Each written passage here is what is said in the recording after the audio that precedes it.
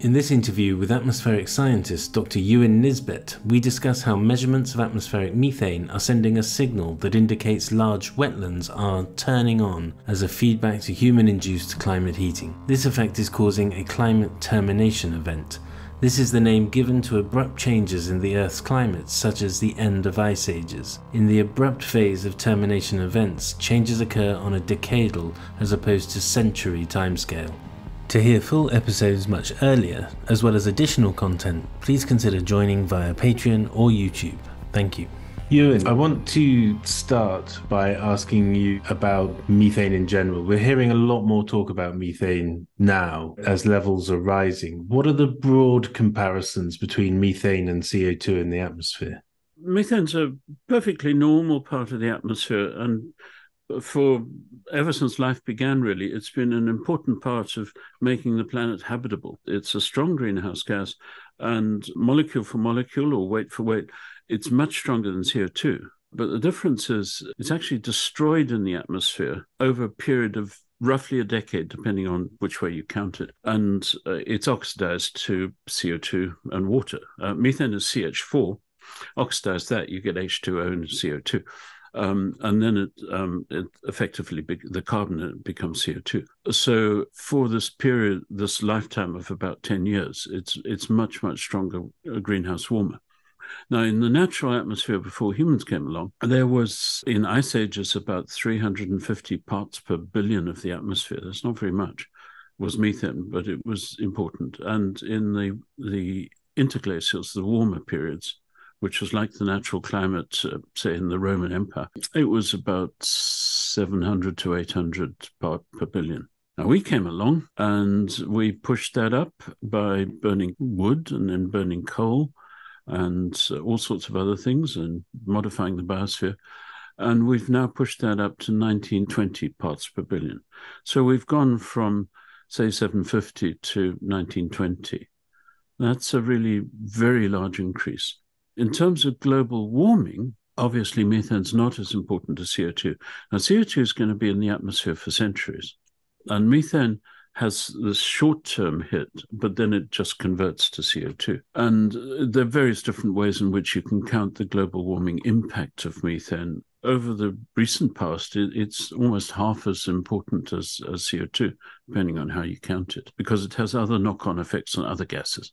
Over the very long term, of course, it's the CO2 that's the big driver. We're very interested in methane because you can do things quickly in it. There are all sorts of things that make methane, and there's a variety of things that destroy methane. And figuring out that budget is a very tough problem. Okay, you mentioned the word budget there. You also lead a group called MOIA? Yeah, this was a UK consortium trying to work out the global methane budget. Now, budget means that you've got a lot of sources, things emitting, and you've got a lot of sinks, which are things destroying. And if they're in balance, then methane's flat.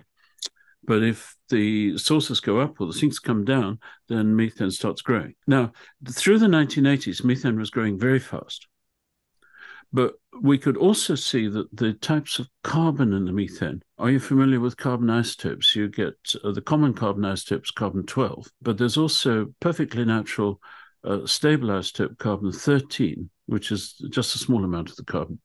And then up at the top of the atmosphere, you get carbon-14, which is the radioactive one that's made. That's also natural, but there's very little of it. And so what we noticed, and in fact, you can go back in snow bubbles and ice core bubbles, is that over the last couple of hundred years, the methane in the atmosphere has been getting relatively richer in carbon-13. It's a slight change, but it's quite obvious. And that carried on up to about the year 2006. A very simple answer. We were digging up a lot of coal and burning it, and also oil and gas fields. And fossil fuel methane tends to be a bit richer in the carbon-13. And that's exactly what methane did up to about 2006. It grew until the late 1990s, and then it flattened out. And it looked like methane had equilibrated, that the sources matched the sinks. Okay. Then in 2006, the end of 2006, beginning of 2007, something new happened. You got a new curve. And this new curve is concave instead of convex. And we noticed at the same time that the isotopes, methane was now getting richer in carbon-12 again. And what likes carbon-12 is biology. Biological sources of methane, that includes wetlands. They make a lot of methane, particularly bubbles in swamps. Now, cow is a walking wetland, so cattle as well. Landfills, sewage plants, biodigesters, they all make carbon-12 rich methane, or slightly more carbon-12. And that trend starts reversing this carbon isotope trend of 200 years. It's going the other way. And the growth has accelerated. It took off in 2007 to about 2012-13. Then it accelerated again. And then in 2020, it really started rocketing. And in the last few years, we've had higher growth rates than even in the really height of the beginnings of the Soviet Union's gas industry in the early 1980s. Something very remarkable is happening. And you mentioned different sources of biological methane. You said cattle. You said it could be thawing permafrost as plants rot and so on. Yeah. Do you know yet what sort of proportions they could be, or? Yeah, well, that's our puzzle. I was actually back in the 1980s the first person along with somebody in the States to point out the problem with permafrost and also methane gas hydrates. And NOAA ran a superb global network of remote sites where they get flasks of air from around the world. This is the US government, National Ocean and Atmosphere Administration. And they're sent to Boulder, and they're all analyzed together so that you know that you've got carefully compared samples. So we know that in some years, the Arctic does appear to lead, for example, in 2007. But in most years, actually, the leading growth has been in the tropics or the subtropics, which is actually the biological heart of the planet. Okay. We get samples in our lab regularly from Spitsbergen and from northern Canada. We're watching the Arctic very carefully. But all over the world, methane is a bit different from CO2 because it's got sources all over the world. And in some ways, it's an integrating signal for the health of the entire biosphere. And when you talk about the Arctic, Siberia has an awful lot of permafrost. Yeah. You obviously can't access that now, I'm assuming, with the yes and no, because the wind carries no passports. For example, in the past, we've measured emissions from the Congo, which is another place that's difficult to get to, in Ascension Island. You just fly up a drone 3,000 meters, 10,000 foot above Ascension Island, and you can sample the Congo. Likewise, we've flown in the Moya project and also in a previous project before this Moya project, we flew flights up in the Arctic up to Spitsbergen. And so you can get wind that comes across the Arctic and pick it up. The wind circulates. And this is why we get regular samples from Spitsbergen. And the Canadian government maintains a station at Alert in northern Canada. There are other places too, the American Barrow in Alaska. So we're watching the Arctic pretty closely. When you start picking apart these biological sources, if you're talking about vast areas of land in the Arctic, there's not much we could do really at the moment to intervene and stop that, I don't think. The Arctic's big, and I've been over an awful lot of it. It's huge. But then the biological factory of the planet is the tropics. Is that somewhere we can actually really make a difference, do you think? What's different? What we're worried about in the methane budget is feedbacks. Methane at the moment, I'm being very, very rough here, about 60% of the emissions are from human beings, and that includes the coal, oil, and gas industries. Recently, particularly, actually, growth in coal. Then there's landfills, and biodigesters are horrifically leaky, things like that, and sewage. And then, of course, there's our agriculture, northern agriculture. But then you look at the natural emissions, and in natural emissions, they come primarily from wetlands, and particularly big tropical wetlands. Africa's got some enormous wetlands in the Congo Basin, in the Nile Basin, the Zambezi, and also some of the interior basins of Africa.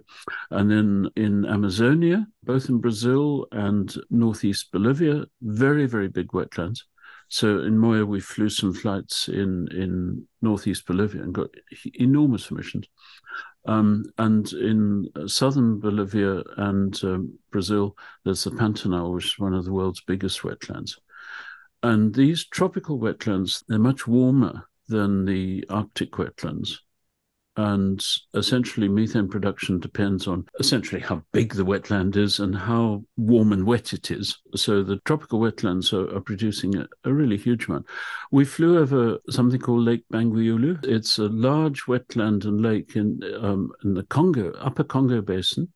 It's actually in Zambia, so you can access it. The Zambian government was extremely helpful to us. Now, Bangweulu, the wetland is 10,000 square kilometers or so. It varies depending on season. It emits about very roughly about as much methane as Britain.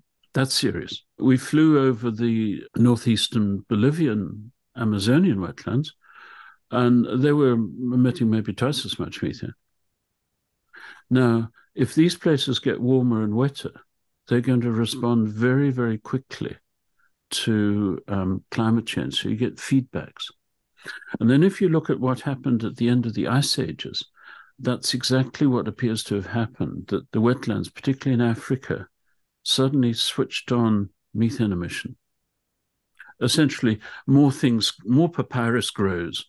It rots very quickly, and the rotting vegetation, a lot of it, the methane actually channels up the papyrus, and then emits to the atmosphere, and you get this very, very fast, I mean decades, not centuries, feedback. The wetland gets wetter and there's more rain, it's warmer, it grows a lot more swamp, and the swamp rots and makes a great deal more methane. Does this feedback, is this a signal of the biological sources almost overtaking the man-made sources? Well, this would explain the shift to isotopically light methane. Not that the biological sources are overtaking them, but the growth in the biological sources is driving methane's current growth.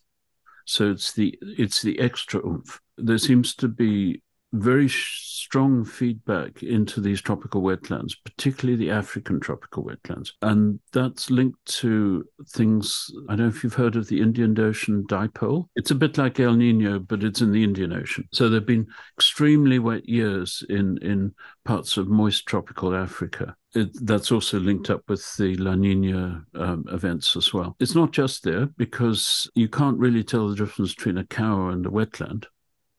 Now, African wetlands are full of cows anyway. What we tried to do was to say there has been this shift to biological methane since 2006. The growth has been dominantly biological. There's been some fossil fuel growth, but it's mainly biological. The number of cows in America, fat cows in America and Europe and so on, maybe has increased a bit. We tried to quantify that, but there was still left a huge amount that seems to come from somewhere else and seems to come from the tropics. And what is that? And the most likely explanation is that a huge amount of the recent growth is from wetlands. Or things associated with wetlands, and possibly also more grass and fatter cows in the tropics, and also to some extent Arctic boreal wetlands, particularly in Canada and Siberia. So our conclusion was that there are very, very strong feedback factors working here. Okay. That tropical wetlands and also Arctic wetlands or boreal wetlands, which means Canadian forest also, are essentially turning on. Now, that's a feedback effect to human-induced climate warming.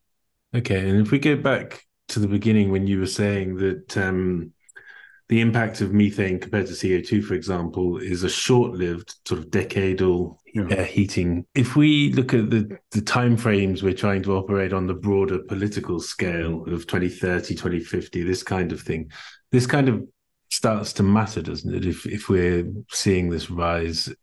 Here's the scary bit, which was what we were looking at recently. We said, when's the sort of thing happened in the past? Now, we do have a past analogy. It's very different. Methane's now it's up there over 1900 part per billion, and we've got a warm planet. But if you go back to the last ice age, when methane was, say, 350 part per billion, and it suddenly jumped up to 750. How did that happen? And the most recent event was at the end of something called the Younger Dryas, which was a cold spell, particularly in Europe and North America. And the climate change then took place in a couple of decades. There was one decade where the interior of Greenland seemed to warm by about 10 degrees. Huge, rapid changes on a decadal scale. And we said to ourselves, is there a comparison? And these events that take you out of ice ages are known as terminations. That's the scientific name. A terminations has a sort of starting period, and then this very sharp climb, and then a long, long tail when all the ice, not all the ice melts, but at least the ice over Stockholm or somewhere melts. So in a full termination, it may take many thousands of years. But in the middle of that, there's this abrupt phase, which is a very, very sharp jump. And that only takes a few decades. You think there's a likelihood that we could be entering this abrupt phase?